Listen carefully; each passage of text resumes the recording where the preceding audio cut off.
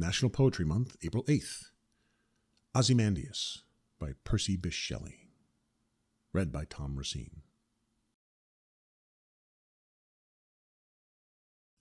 I met a traveler from an antique land who said, "Two vast and trunkless legs of stone stand in the desert. Near them, on the sand, half sunk, a shattered visage lies, whose frown and wrinkled lip and sneer of cold command tell that its sculptor well those passions read which yet survive, stamped on these lifeless things, the hand that mocked them and the heart that fed. And on the pedestal these words appear: My name is Ozymandias, King of Kings.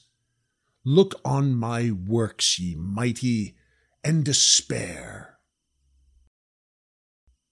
Nothing beside remains.